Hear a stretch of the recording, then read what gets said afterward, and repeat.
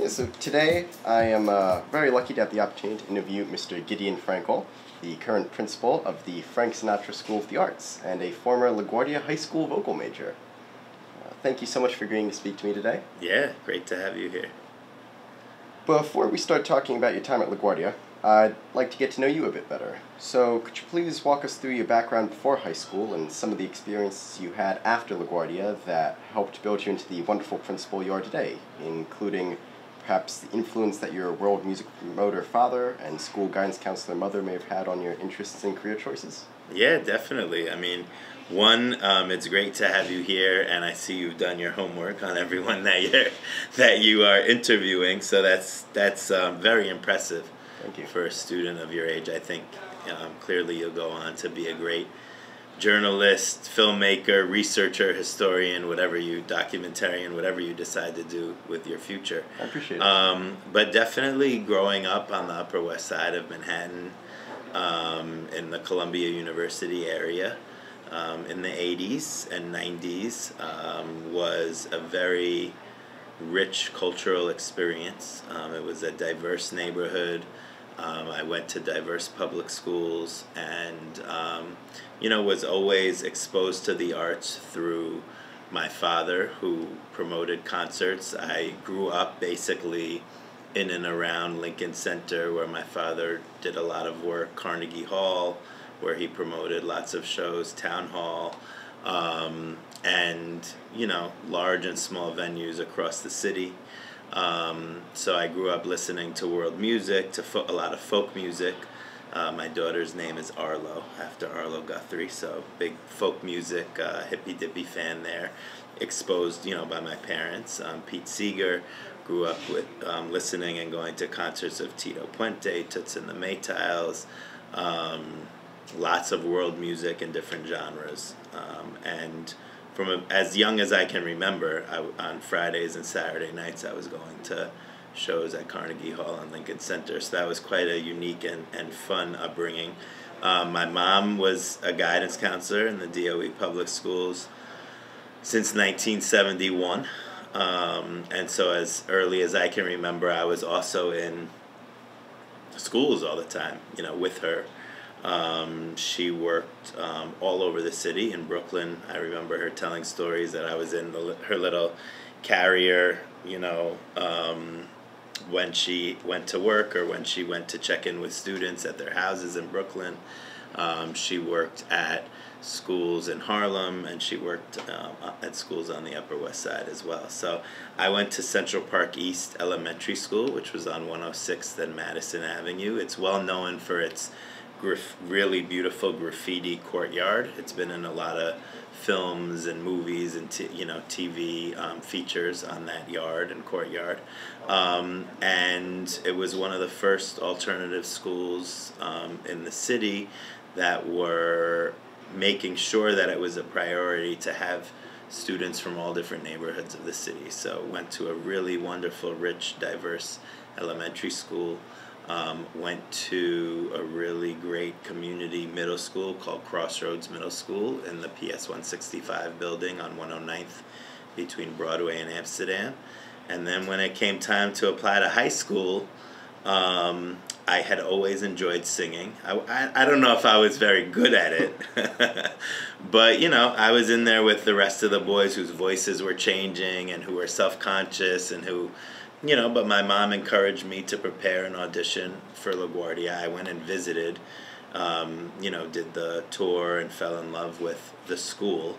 And the idea that you could be with creative students and have something else to look forward to than just your academic classes was really appealing to me. I enjoyed learning and I enjoyed academics, and I also enjoyed different art forms and especially, singing and music. So I auditioned and I got in, and it was really fun to go there. I had a great experience, and I know we'll get into that later. I also liked sports growing up. I played sports in Westside Little League and Soccer League, basketball. I played sports at LaGuardia, so that was a big part of my life. And then I went on from LaGuardia to Syracuse University. I studied broadcast journalism and political science, and having a strong foundation in The academics at LaGuardia helped me, to be a good writer and researcher and really have an interest in politics and journalism. Enjoyed my time there, and then went on to work in TV, news for a while, being a news producer at local stations in upstate New York.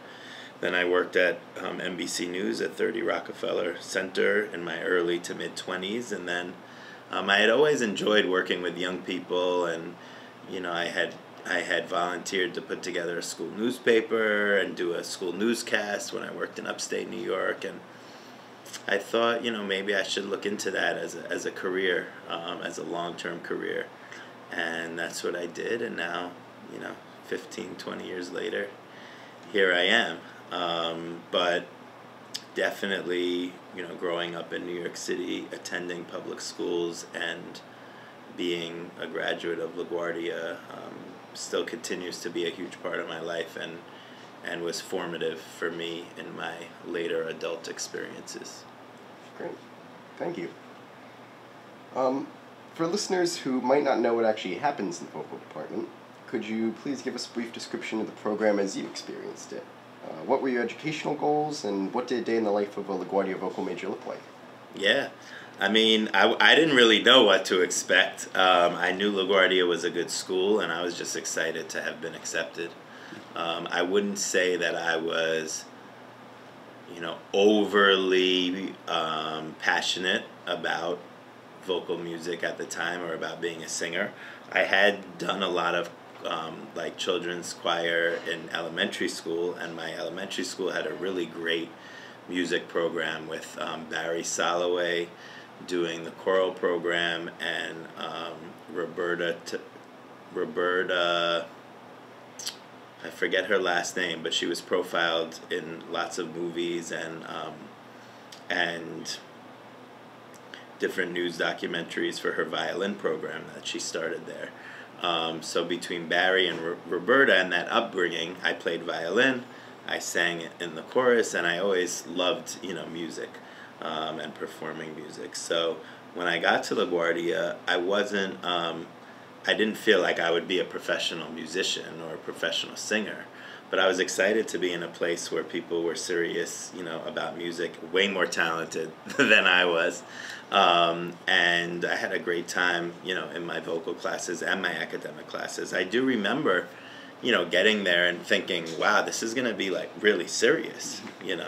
I had all of the folks that were the prominent names in the mid to late 90s at LaGuardia. So I had Mr. Ludwig for opera. I had Miss Ext for music theory. She's a legend in the music department.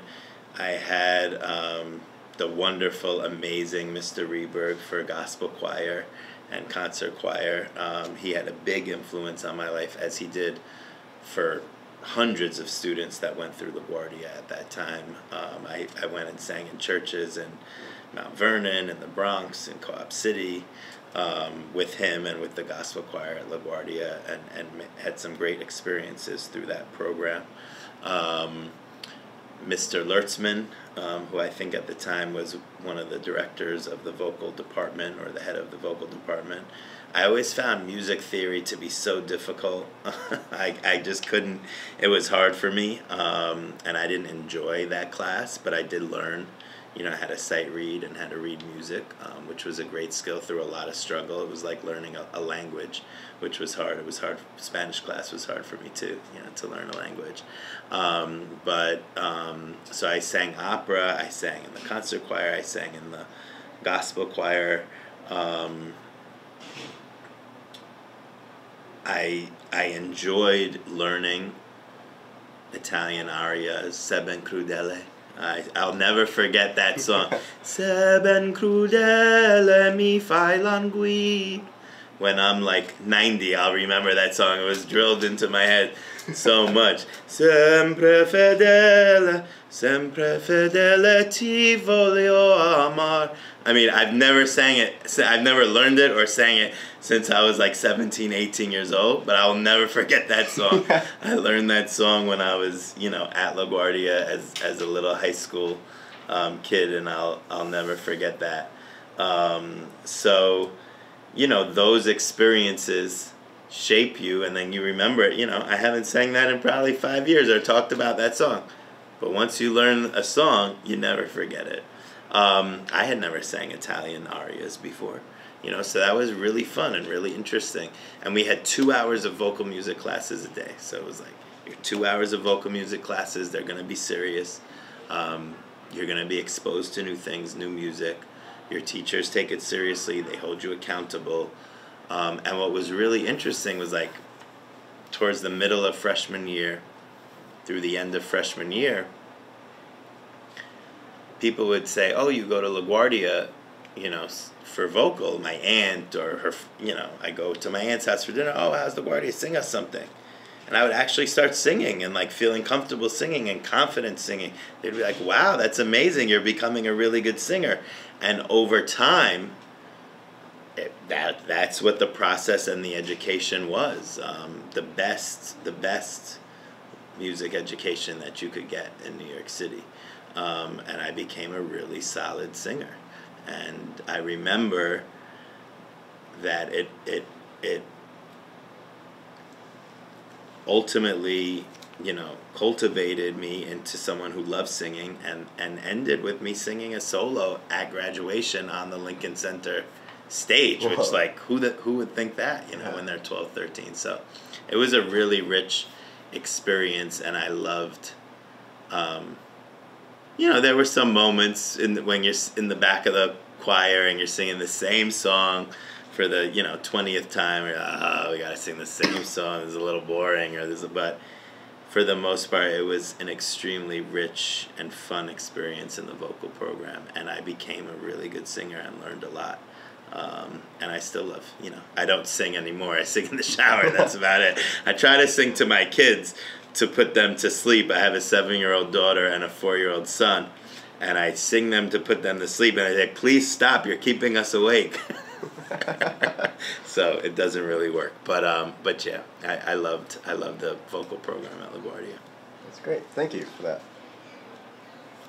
As an educator at a similar New York City high school for performing arts, could you please share your general observations regarding what has stayed the same, what has changed since you were a student at LaGuardia, how have the kids changed, have they changed? Yeah, you know, I saw that question on your list and I started thinking about it. I think it's a great question. Thank you. But it's also one that's really hard to answer. It's a hard question as an adult who's you know, though I'm exposed to the student experience every day, I am not a student, and I certainly, you know, have not been at LaGuardia or know a lot about what's happening there now, other than it's an amazing school and continues to be, and I hear, you know, great things from all of the students there. I think that, you know, as society changes and as we all evolve and grow and develop, I think that one of the things as an educator who's gone through the experience of being a student at a performing arts school, it's more about the student experience and the student voice that's valued and that is important to the process of learning. And I'm not sure that was the case. I don't think that was the case at LaGuardia when I was there, you know, in the mid to late 90s. It was kind of like, this is the way we do things. And, you know, you can have your opinions, but this is the way we do things. Whereas now, I think we've evolved in a good way to a point where it's like, this is how we do things, the collective we, students, teachers, administrators, families, the school community. This is how we do things. And we want everyone's voice in that process. It doesn't mean that everyone will always be happy with every decision or every experience, but at least you feel that you're a part of the process, that you belong at the school you go to, that you're welcomed, that your, you know, identity, your self-expression, your cultural identity, your sexual orientation, your gender identity is affirmed and valued in your place of learning. You know, I think that's really important. And though LaGuardia was an extremely diverse place. And although at that time it was probably one of the few high schools where there were many LGBTQ plus youth that were out and open at school, it wasn't something that was talked about a lot, or that was, brought up in terms of, hey, how are you feeling? Are you represented in your curriculum? It was something we knew. Yeah, Laguardia is an awesome, diverse place where you make lots of different types of friends, and everyone's accepted, and it's great. But it wasn't, we weren't pushed. And society wasn't at that point, and we weren't talking about those kinds of things in education. Some people were. Central Park East, where I went to elementary school, was. But it depended on how evolved you were and what type of learning community you were a part of. And, so I think LaGuardia and Frank Sinatra in our early days, there wasn't such a focus on that. And I think most schools that want their students to be excited to attend and want their students to be leaders and to be ready for life beyond high school take those things into account now. And I think that's the biggest change, is the importance of student voice and student experience in the learning process. And that is in the academic learning process and in the arts learning process, and what it means to be creative and what it means for your own self-expression and creativity to be valued and supported and promoted while an art student at a performing arts school. Yeah, that's great. There's a saying that I like. They say the world is made of stories, not just atoms. Could you please share a personal story about your experience at LaGuardia? Something you treasure about your experience at school, or something that no one else knows but you?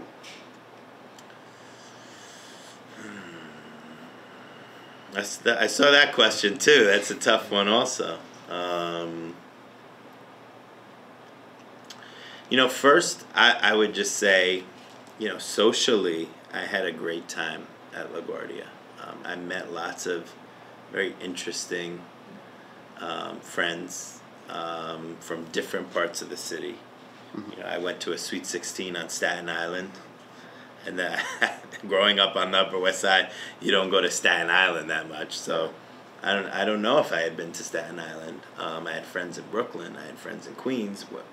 Started traveling to the outer boroughs from having grown up in Manhattan. I give a lot of credit to those students who come from Staten Island to LaGuardia and wake up at 5 in the morning to get on that ferry. That's very impressive. But I think that I don't know if I have any stories that are unique or that are, special, unique to me. But I think the performing opportunities were really special. The moments where you realized that a staff member, really cared about you beyond beyond the normal student, teacher, kind of every day come into class, how you doing relationship, but really cared. I referenced Mr. Reberg before, who I loved and spent a lot of time with outside of the classroom at performances around the city, and he taught me a lot about singing and about life. Mr. Carano on the student newspaper was an amazing mentor. I mean, I learned how to write from him. I learned how to do interviews like you're doing from him. We created the student newspaper together in his... I worked on the student newspaper. I was a sports editor. Really? And I loved being in the I think it was a combination of the senior lounge and the student newspaper area. I can't exactly remember where it was in the building, but it was kind of like a long room, and then the offices were behind it. And I think at the time, I don't know exactly factually, but my memory is there was a ping pong table, there was a couple couches there. There might have been, computers were just starting at that time. I went to LaGuardia from 1994 to 1998. So it was I think of the teachers. I think the guidance counselors had some big computers, you know, on their desks. Definitely the principal and in the administrative offices, but it wasn't like there were computers all over the place, you know. So we did do there, but there were some computers in the journalism, you know, suite or journalism senior lounge area. We would type up our stories, and he would come out and, you know, critique the stories. And I loved Mr. Carana. I remember Mr. Polanco, who was a Spanish teacher, and his big saying was, "Gideon, don't play the fool." And you know, when we would joke around in class, don't play the fool, like don't be the class clown in class, you know. So I remember him. Of course, the famous and infamous Dr. Rose and her red pen, which I'm sure you'll hear about from other people you interview. She taught me to write and how to research and write, and was really tough teacher who you don't appreciate at the time, but you appreciate later on. As you become an adult, and especially for people that become teachers. I played sports. Mr. Sternbeck on the basketball team, Mr. T on the basketball team. I loved playing basketball at LaGuardia. We had such a good time, and all of the friends that I made, you know, on the soccer team. We had all of my friends that I grew up with. We were on the LaGuardia soccer team, and we made it to the playoffs, and it was really, really fun. And on the basketball team, we made it to the playoffs one year.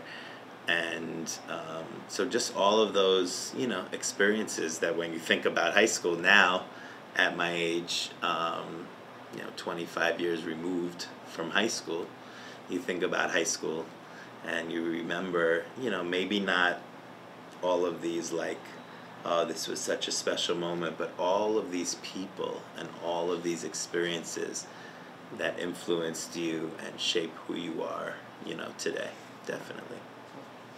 Great. Now, it's time for the speed round. I'm going to ask you a couple of quick questions, and just kind of first thing that really pops into your mind. Let's see. Did you have any idea that you might want to be an educator when you were in high school? Zero, none. I can't believe I'm a principal. It's so crazy. I would never have thought it. What other interests did you have? I was really into journalism. I wanted to be a sports reporter. And I went to Syracuse University to their journalism program, which is known for, you know, well-known sports journalists coming out of their program. And I got there, and I was just like, yeah, I'm not good enough to be a sports reporter or play-by-play analyst for sports. These kids are amazing. They know everything. But I enjoyed journalism. I always enjoyed reading the newspaper, watching the news, current events. And I thought I would have a career as some type of, you know, producer or reporter for TV news. Nice. Is there a different LaGuardia division that you would have considered auditioning for when you were a teen? I barely had talent as a singer, so definitely not for me. I was not a good dancer. Draw stick figures. Maybe drama. Probably if there was another one, it would be drama. Like I think I might have auditioned for drama and probably didn't get in, even though I wanted to be in vocal anyway. I can't remember. I know I learned a monologue. I might have chickened out on the day of the audition to actually go through with it. But drama would be the only one. Everything else I has zero talent in. That's why I'm like blown away every day here, and I feel so lucky to be the principal here and to work here. Is like I can walk into any classroom and see students doing amazing art beyond anything I could ever do, and their talent always blows me away and inspires me. Please name one of your favorite songs from your high school student and share why you loved it. I mean, I guess it's the song that I auditioned on, because why not choose that one? Yeah. Go into the chapel and we're gonna get married. Go into the chapel and we're gonna get married. Gee, I really love you, and we're gonna get married. Going to the chapel of love. You know, so thank you. Yeah, so you can see I'm not like this professional singer, but I like singing. And so I sang that for my audition. I don't know, I always liked kind of like barbershop quartets or a cappella tunes. But then like radio songs, there was a song that I absolutely love. Turn the radio up to that sweet sound. Hold me close, never let me go. Take me over the edge, make me lose control. Do do do do do. And that, I think I called up a radio station once when I was in high school and like requested that song. I vaguely remember that experience. So I love that. But just, you know, I listened to the radio. I liked, again, a lot of the barbershop stuff. And then in high school, I was exposed to gospel music for the first time, and I absolutely loved it. And so, you know, I had never really heard or sang gospel music before LaGuardia. I ended up being in the gospel choir at LaGuardia, as I've mentioned, with Mr. Reberg, and then I continued and was in the gospel choir at Syracuse University too, and I just loved the music. It was, you know, I really loved the music, and I remember, you know, Lucia is a student that people that went to LaGuardia in the 90s will remember. She was probably the best singer in our class, and when she took the stage for those gospel performances, and the concert hall, the auditorium was sold out, you know, over 1,000 people, and she came up out of the choral risers for her solo. I mean, the whole place would stand up. You would get chills. She would sing, and it was like, oh my God, Lucia, go girl, go, you know. And there were many singers like that, but Lucia was the best, you know, the best singer. You can ask anyone that was in the vocal program in the mid to late 90s, and you know, just that gospel music I really enjoyed. So, you know, I liked everything, but I liked that a cappella barbershop stuff, a little of the radio stuff, and then gospel for sure. Great. What was your favorite Broadway show when you were in high school? Why did it speak to you? Yeah, you know, that's it. That's interesting. I was thinking about that question. See, you know, this is your speed round, but I still answer the questions at length, you know, so you can tell me to shut up if you want. No worries. I was thinking about that, and I was thinking about how a student today that was a vocalist or an actor or a musician growing up in New York City may answer that question differently.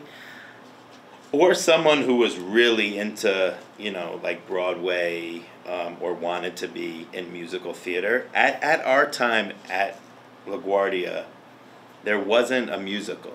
There wasn't an annual musical. There had just started to be like Rising Stars, I think, which was more solo or small group performances, like a talent show. But I didn't feel that connected to Broadway. I mean, you know, Broadway tickets were expensive. You got to remember, there was barely an internet. Like, LaGuardia didn't have a website when I was there. I think colleges did, maybe high schools were just starting to. We were just figuring out, you know, what email was and what. So it wasn't as if we were exposed to everything on Broadway without getting to go see it.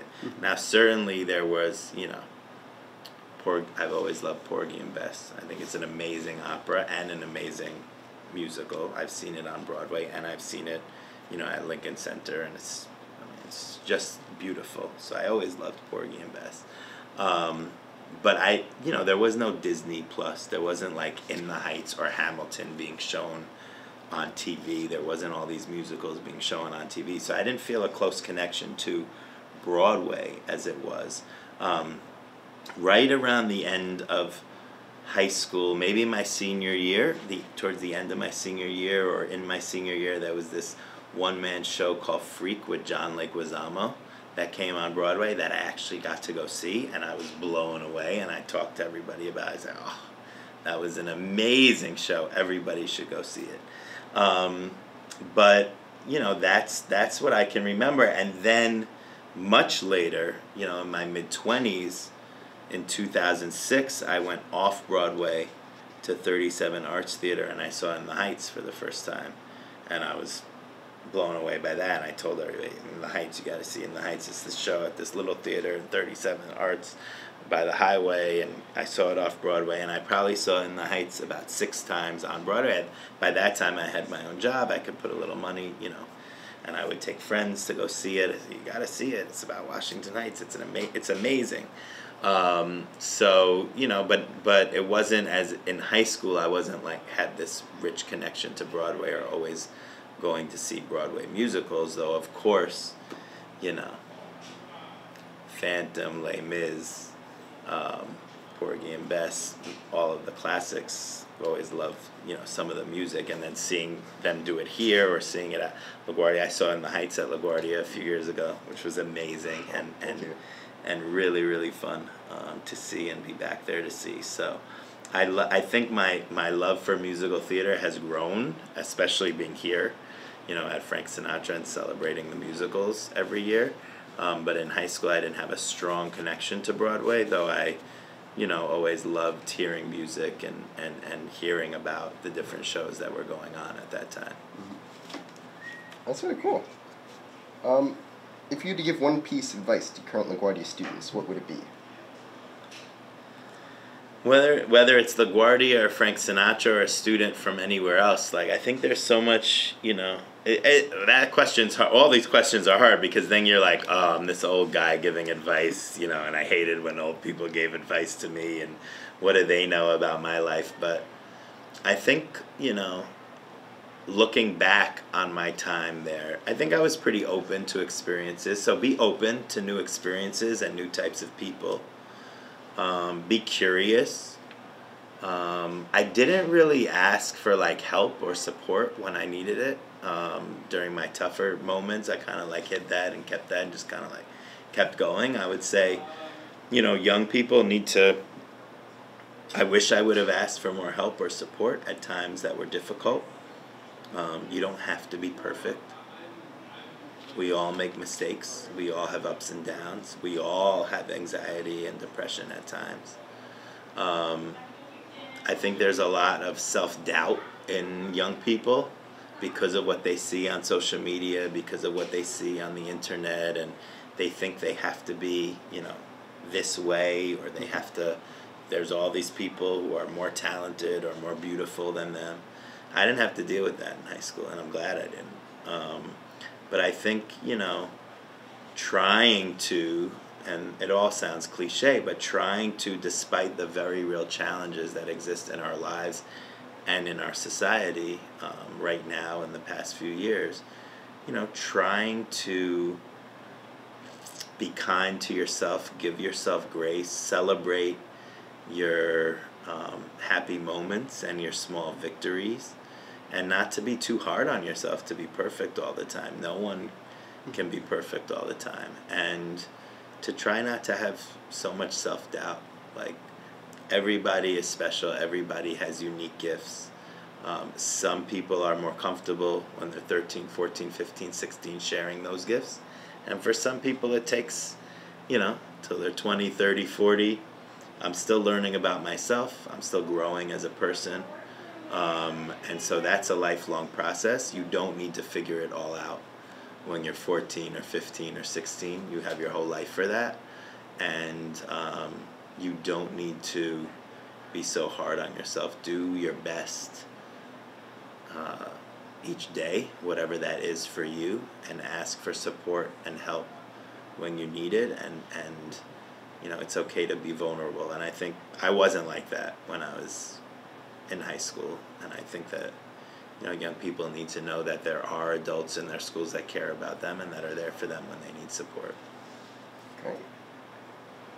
Thank you so much for taking the time to speak with me today, Mr. Frankel. Your transition from a student at a school for the arts to a principal at a school for the arts is inspiring, and I really appreciate your willingness to be among the first to contribute to our LaGuardia archive.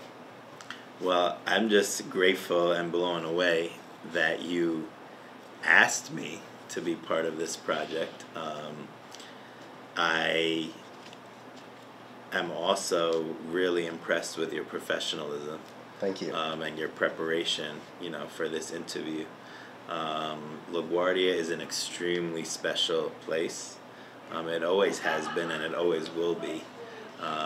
It has an extremely rich history and has impacted the lives of so many talented young people that have gone on to be superstars and also gone on to be, principals and other things. But I'm so glad that you're doing this project because it's important to keep the history of such a special place alive. And as those who really were the first students there, I think LaGuardia started in the 30s, 40s. So those who were the first students there are getting older and unfortunately passing on. It's important to document the history of the school and the impact that it's had on so many lives. So I appreciate, as an alumni, I appreciate you doing this project.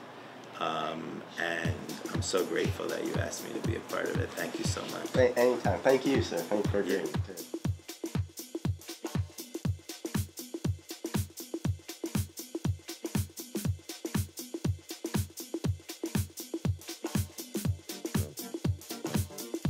Hold on 1 second. Hello? Hi? What's that? I'm being interviewed right now, actually, by a student from LaGuardia. They're doing like an oral history project of all these alumni and everything. It's kind of cool. What's going on?